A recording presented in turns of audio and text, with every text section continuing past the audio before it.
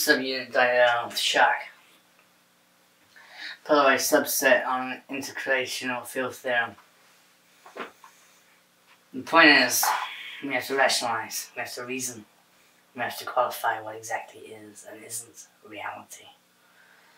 This may come as some surprise, but I do not define reality by what I am told, and potentially what I see. This is because I have seen so many things in other realms of reality that they can't easily be defined as reality or hell would break loose.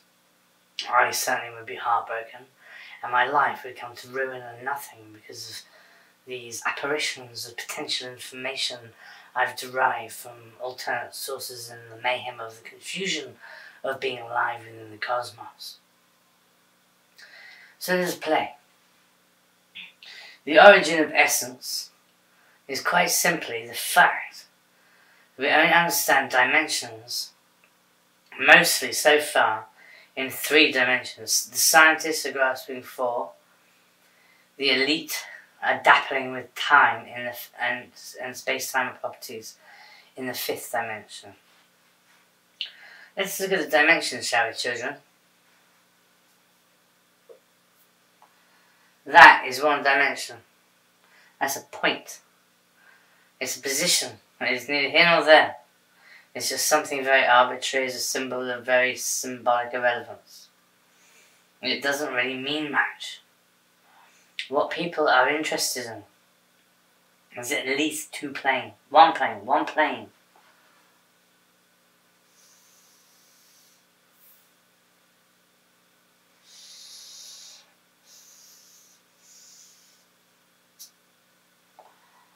That is a 2D plane.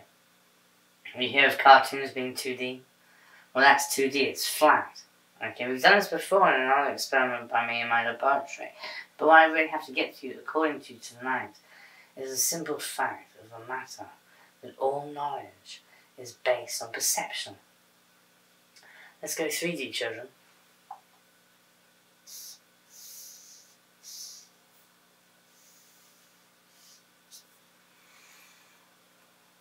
We're still on a 2D plane, but by changing the parameters of the given construct of the pen within regards to a 2D plane, we have given the illusion of a 3D substance. That is the most powerful thing, in essence, you can ever learn at school. Because it's teaching you to understand the depths and the profundity of reality as we know them mathematically.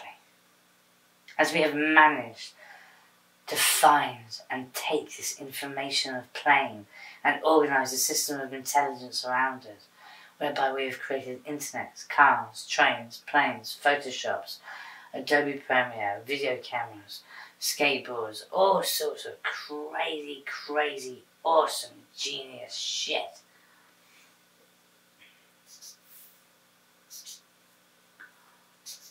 And it all came from understanding a little more in the dimension of understanding.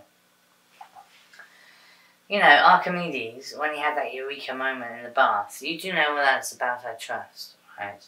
If you don't remember that, then what was the point in education? Right, the moment where Archimedes was in the bath, and the king asked him to quantify the volume of his crown, and he struggled with it all night, and then he had a eureka moment, and he realised, in order to measure the volume of a variable field of product, dip it in liquid, and then expose that liquid displacement to a body of measurable time, like in a measuring unit. And you will see that everything is tickety-boo, very easy to gauge really at one level, and beyond all knowledge. It's a wonderful thing. It's a wonderful thing. The secret whisper we call delight. But never mind, never mind. Now, here's a test for you children.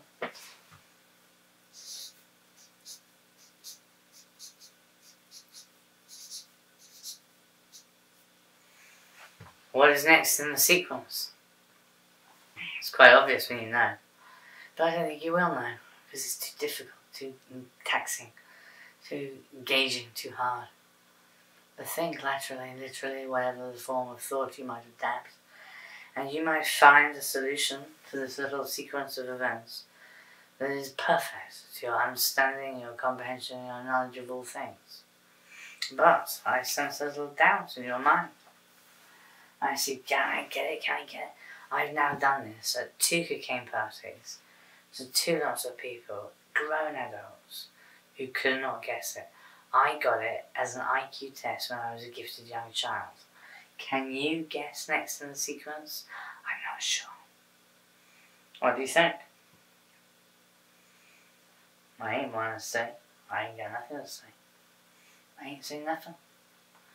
But you'll kick yourself when you don't get it. Surely a Muppet's whisper. This is the cradle of delights that I perform myself within.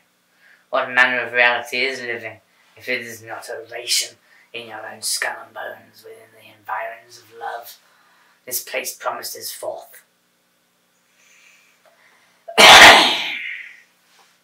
It is the settling of the unwicked. We must define the purposes. All units. The crown is sacred, and time is upon us.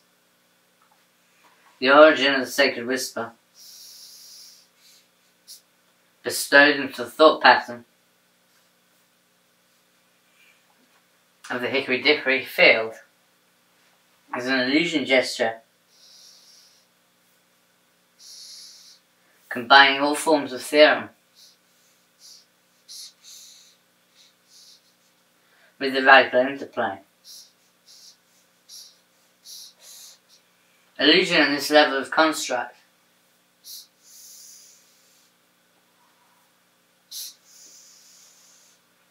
is not your colossal wonderment or your biological destruction. The effort of the key is to maintain effort during illusion of powerless, and thus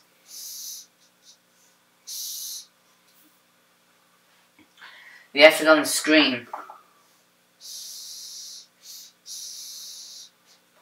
is sober humanity attempting to illustrate the complexity of their intelligence. With this knowledge, they have a systematic process where only certain members of society will be allocated full-on primary screen time. To do this, they have a vetting agency of quality, of methodology, of ideology, of philosophy. And through that, they create these tapestries in the world of artistry for all the world to see happily, as we exuberantly ride on perpetually through the ocean of time wonderfully. Ancient epics sung so beautifully, knowledge draped before our eyes daily. Can you see the wonder fervently? I do, purposefully. And thus, we may have a little chap in the window saying, "Hello, Barney Bear."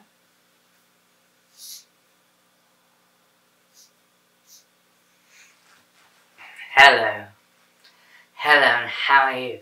Do you remember that song, Wake Up Boo, by not the Dandy Warhols, not the Bohemian Rhapsodies, that was Queen's song. It was Wake Up by the Boo Radleys. Wake Up Boo by the Boo Radleys. That is the song I'd like to share with you during tonight's symposium of wonderful things, into the genius of others' endeavours, into harmony with soul, music, delight, wonderment, and incredible things.